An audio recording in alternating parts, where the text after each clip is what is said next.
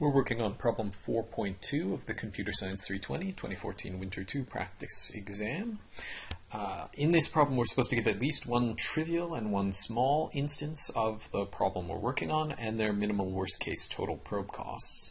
This is something that we always try to do with our problems, giving some examples, and in particular some trivial examples so we understand kind of the corner cases of the algorithm or the problem that we're working on, and also some small instances that we can actually use to gain some insight without having to spend a whole bunch of time working on them is incredibly useful. So what's a trivial instance here? It's tempting to say an instance with 0 points, and honestly I don't think it would be that big a deal to talk about an instance with 0 points, but if I scroll back up again, I think I will find, yep, it says for a set of n points for n greater than 0. So technically an instance with 0 points isn't allowable for this problem. So I think the smallest instance that we can have actually has 1 point. Okay, so let's give a small but not completely trivial instance. It's probably going to look a little bit like what we saw up above, so I'm just going to scroll up a little bit so that we can see how the previous instance was laid out. We have the indexes, the values, and the costs. So let's put in an index, and I'll keep counting from 0 as we discussed with the previous problem. We said in the intro to the problem that everything was going to be 1 based, and then our first example was 0 based. It doesn't matter that much, but we'll stick with 0 based. So we'll have an index of 0. The value doesn't really matter a whole lot here. We can kind of pick our value.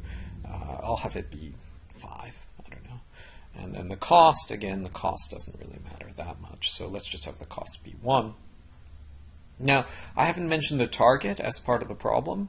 There's a sense in which the target is actually part of the problem, but our discussion last time about minimal worst case cost focuses on the idea that for a particular set of values and costs, we might be interested in what is the worst case for an algorithm among all of the targets that it might search for. So I'm not going to specify a target here. Clearly we could specify, say, 5 is an interesting target.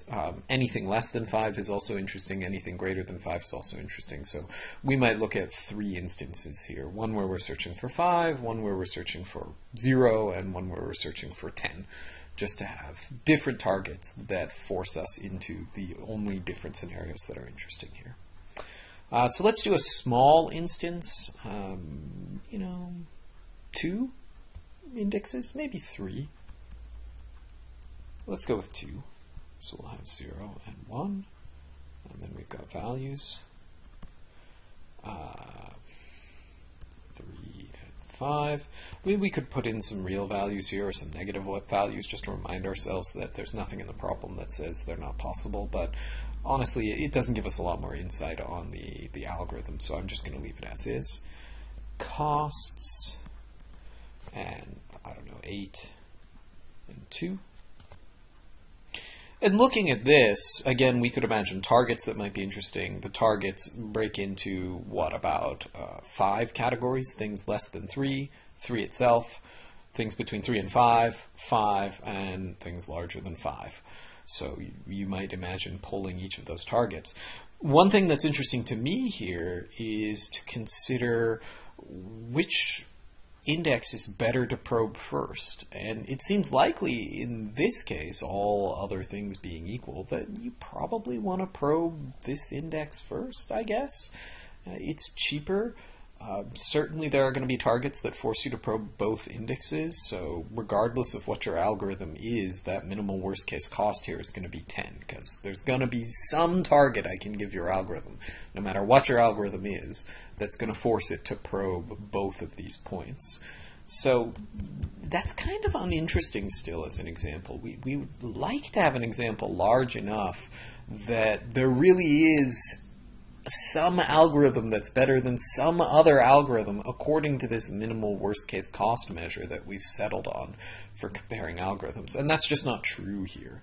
Every algorithm can be forced to probe both indexes, so every algorithm can be forced to spend that cost of 10.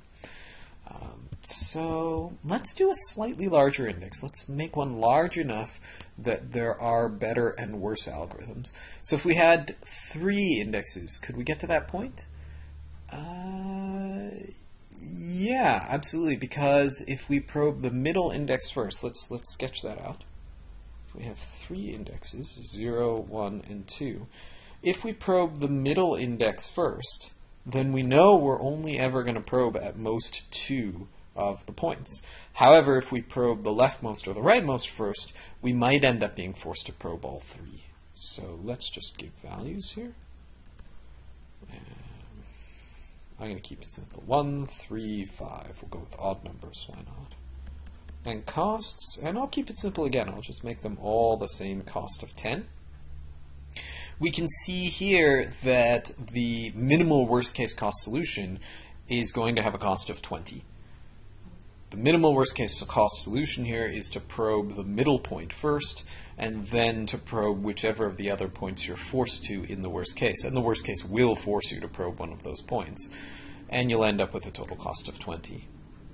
Is that always the best solution, or might it be better to probe like the leftmost point first? And I think the answer is no. If we've got a tree that, for example, probes the leftmost point, and then the rightmost point, and then the middle, well, if we ask for the value in the middle, it's going to be forced to probe all 3. So no matter what costs we put on down below, we can kind of tell right away that the best strategy is going to be to probe at the middle first.